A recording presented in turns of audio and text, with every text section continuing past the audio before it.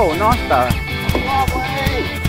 Just hooked up to a black dewy, little Quake Vibe, through the rocks. You've got to be happy with that. Oh yeah.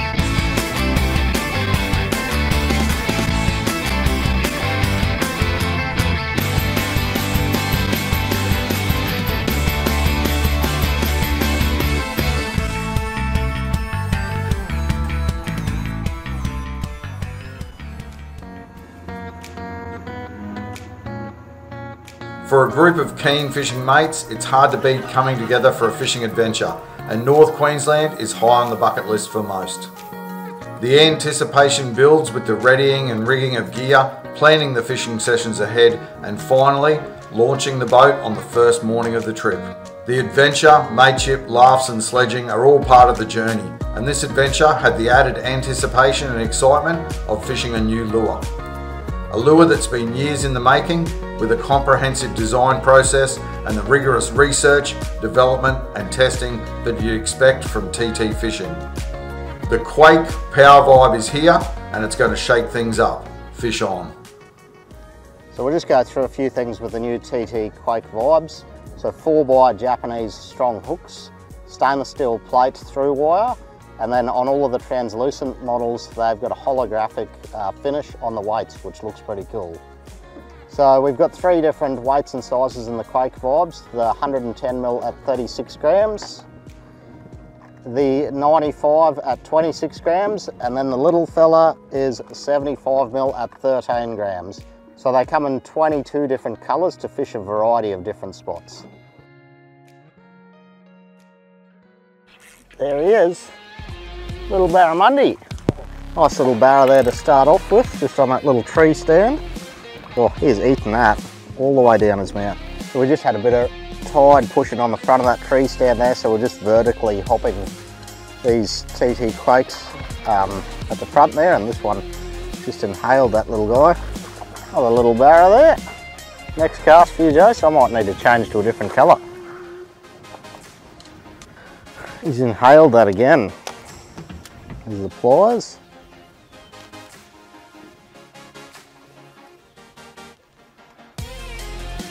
Oh, there's the next one. He's a little bit bigger. A little bit bigger. Oh, I don't need to change colours. That black one's done well there. Oh, nice little.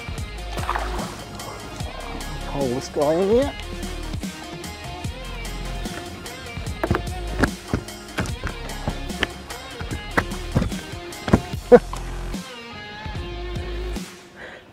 Oh, pretty hot little bite here. Jace just casting again, straight on again.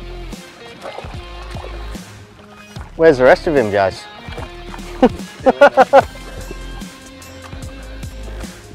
Oh, well, colour doesn't seem to matter. How's that? We've just come into that creek and within a few casts we've got 3 barra, so carry on, see if we can pluck a few more. So as basic as this, a little bit of run-in tide pushing on this front of the tree here, so we'll just do a cast in, let him sink down to the bottom. Try not to get snagged into that tree. Hits the bottom there, double hop. There's a bite, and there he is there.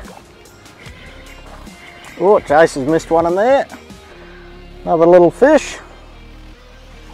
Good fun on this light gear.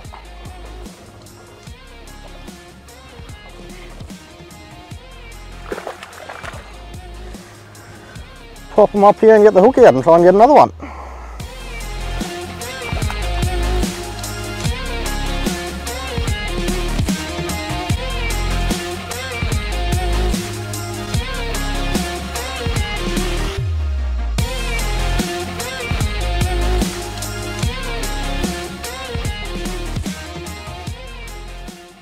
So a little lure at 75mm, but still with the strong hooks, it's a good option up here in these northern systems when the fish are a little bit shut down. That little thready loved it. So guys, when you're coming up to the Cape, I'm just going to run through a couple different options for you, what rod and reels to bring. First one is a light spin rod. This is TT rod and a Kuma reel. We've got 20-pound braid, up to 60-pound leader. You can flick vibes, plastics, do a bit of both. Nice and light, so you can feel the bite and feel the vibe. Second option is a TT 8 to 15 kilo rod, 30 pound braid, bait caster setup. Something a bit heavier for your deeper snags. We've got 80 pound leader on this one. Got a few bigger fish scuffing the leader pretty quickly, so we've upgraded to 80 just in case that bigger fish comes along. So there you go, that's two different setups you can bring up to the Cape. A lot of people come up bringing really heavy gear. It's a bit of a misconception. Nice and light, easy to use all day. You can get in and out of the snags and you can pull some really good fish out. So we were in the river mouth just earlier, fishing the incoming tide. Fish has slowed down a bit, so we've come out to a rock bar. A good way to approach rock bar fishing, casting up and bringing it back with the current. We found the fish on the edge of the rocks. We're just casting out, letting it hit the bottom, small twitches, trying to keep it in their face. And yeah, we're starting to get a few bites now. So we'll do a nice big long cast. Watch the belly of the line, wait for it to hit the bottom. And then we'll start doing our hops. Let it hit the bottom, little hop. Doesn't have to be too aggressive, but just making that contact with the bottom is what we're looking for. Oh, nice barra.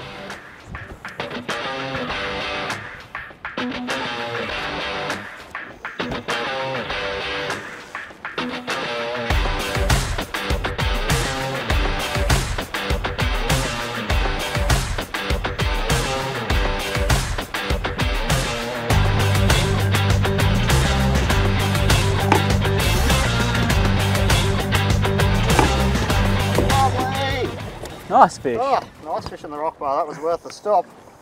Beautiful fish. Healthy as. So what Declan was doing is what we were talking about earlier. Casting in small little twitches in between the rock bars, and yeah, it's definitely works. So good to see. Nice fish.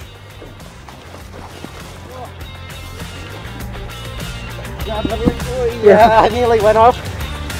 Slime from the old jewfish. Oh! It's all happening here. Oh. Nice fish. Just slowly hopping that quake over the rock bar. Oh, I think I just felt a hook pull. Yeah, stop there, Dick.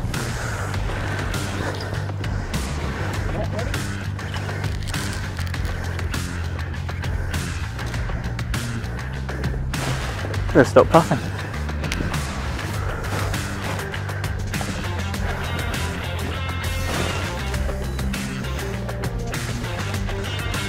And that happened. Yep. Jumping? Jumping creature? Nah. But very shallow. Alright. Just hooked up to a black dewy. He's done it again. Fortunately I lost the last one, but that happens. Just stop there, Dick.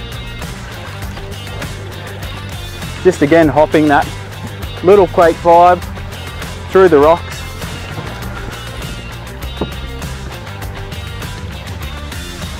Nice way to wrap up a day. We're going to be here a while, I think. So when you're hooked up on a shallow rock bar, always good to get off it. Do yourself a favour and come up the Cape. This could be you. Big runs, big head shakes.